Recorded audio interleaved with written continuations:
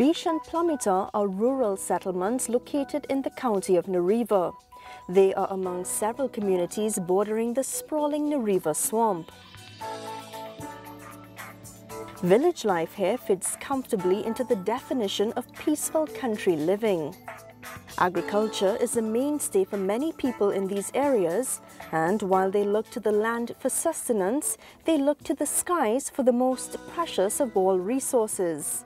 You see, residents of Biche and Plumita have had to rely on the weather to meet their water needs.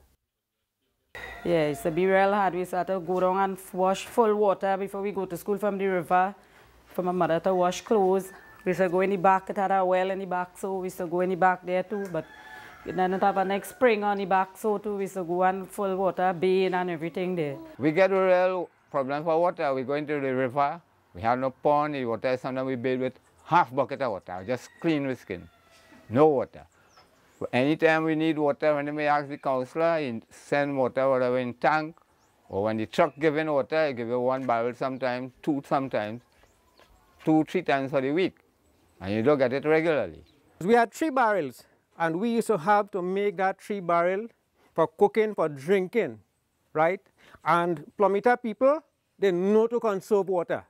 We used to conserve that water, and what type of dry season pass, we have water reserved, because we used to go in a well half a mile in the back of the house and bring that spring water to bathe, to give cattle, to clean house.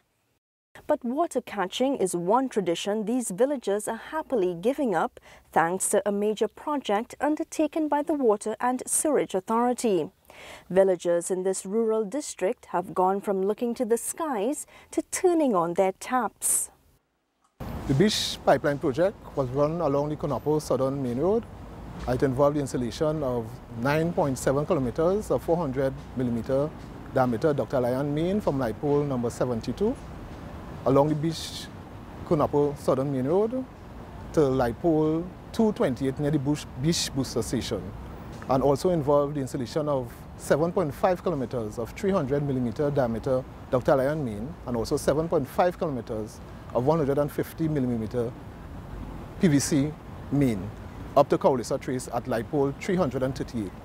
The number of persons benefiting from Kaulisa Trace to proper Kaulisa Trace to Biche High School and also Biche proper were about 720 persons who have had their supply improved from twice weekly to 24 hours per day, 5 days a week, or 24 hours a day, 7 days per week. Plumita, which previously never received the water supply, had their supply improved likewise to 24 hours a day, 5 days a week, or 24 hours a day, 7 days a week. Residents of Biche and Plumita are now soaking in the new reality of a regular supply of pipe-borne water. We see they start digging the road and running pipeline. Well, mister, you see when that pipeline run? When that pipeline run here, right? We were so happy. The children, very quite comfortable then, that went to bathe, you know, you don't have to go to bathe them in order to economize with the water. That they can use the shower, the water itself to bathe themselves and use enough that they want. But we don't waste it. We get accustomed not wasting the water. So we still have that habit. We are very, very happy today to have that in our area. Around 10 o'clock the night, I was sleeping, right? And my son just wake me up. Tell me, Ma, get up, get up. You can have water in the pipe, get up. And I really get up. And when I get up, I see water flowing.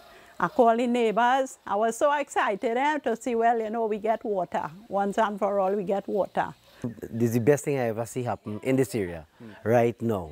Praise God for that. Thank God that we managed to get a nice water supply.